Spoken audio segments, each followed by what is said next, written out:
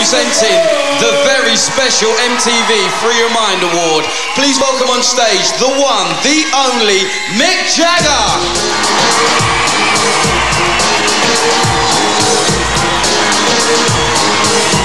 Hey! Hi there. Someone said the Irish are a fair people. They never speak well of each other, so maybe that's why the pleasant task has fallen to me. I want to introduce you to a very multi-talented pop star. He's a poet, he's a philosopher, and last night I think I saw him walking on water. A man inspired by such diverse heroes as Mahatma Gandhi and Frank Sinatra. He decided to eradicate third world debt.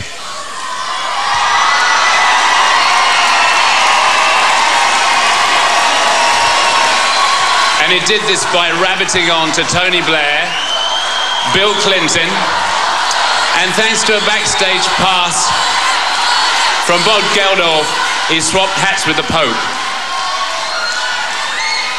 Like many gifted artists, he's a contradictory mixture, infuriating and endearing, passionate, full of blarney and bullshit. He still lives in Dublin. He walks the streets and drinks in its bars, especially the ones that he owns. His efforts on behalf of the poor have now tarred him with the brush of virtual sainthood. Anyway, take a look for yourselves.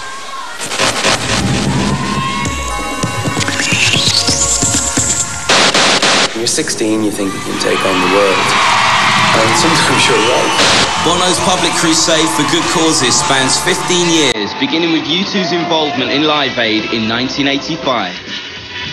However, it was in the songwriting where his social conscience was best expressed. Pride from 1984 was dedicated to Martin Luther King.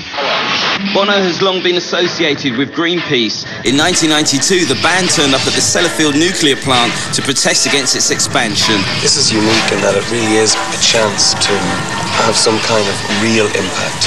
Bono and U2 appeared at an all-star concert in Hamburg, marking the 60th anniversary of the rise to power of the Nazi Party in Germany.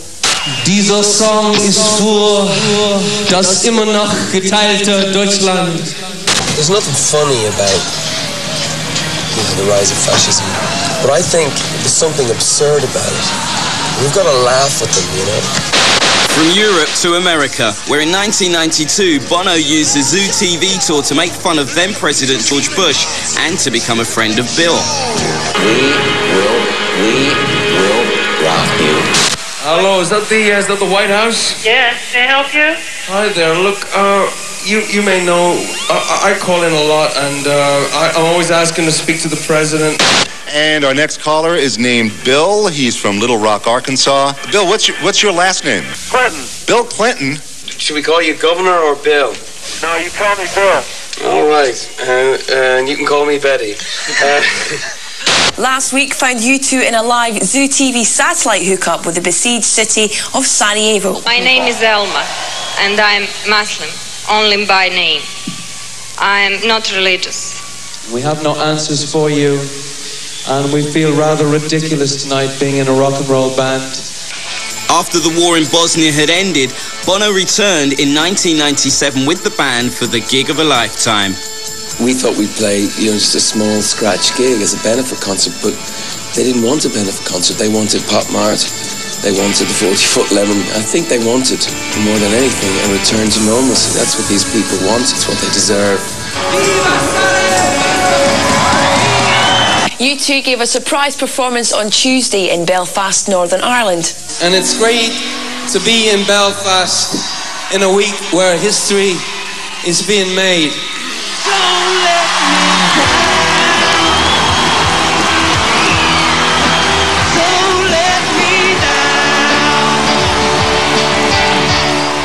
The latest and biggest cause that Bono has championed is Jubilee 2000, the campaign to rid the third world of its debt. It's taken him around the world meeting leading political figures. I'll never forget what happened in Kosovo this year.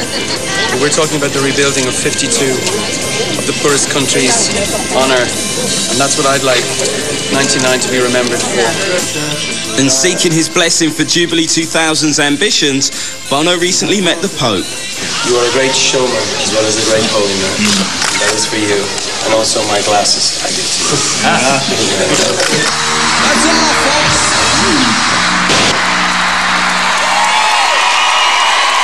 And now, here's a special message from UN Secretary General Kofi Annan. I'm delighted to pay tribute to Bono on winning the Free Your Mind Award. Bono, as an artist, activist, and advocate for the poor, you have made a real difference. You have crossed boundaries and broken taboos. You have made people listen. You have made people care. And you have taught us that whether we are poor or prosperous, we have only one world to share. You have taught young people that they do have the power to change the world. And you have reminded world leaders that working for a better world is their first duty. Above all, you have taught us never to forget the poor. Congratulations, my friend, and keep up the fight. There are many more minds to free.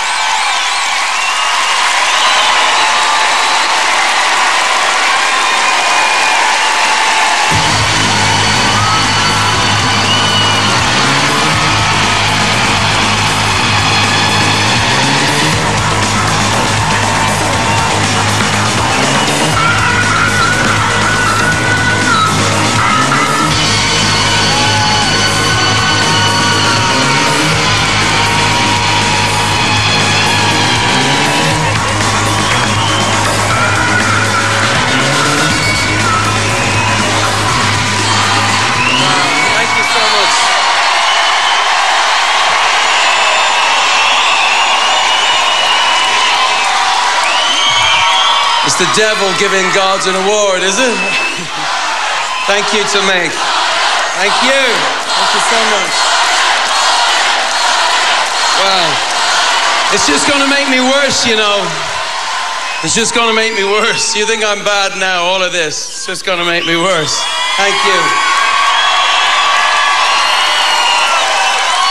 You've given me a platform and I want to use it to tell you something that, I'll tell the world something I'm not sure they know, which is when I'm driving in my car and a man comes on the radio and he's telling me more and more about some useless information supposed to drive my imagination, I can get some satisfaction. I'm getting some satisfaction. I'm here with my people. I'm here with my brethren, and they're funky people. This city, Dublin City, funky people.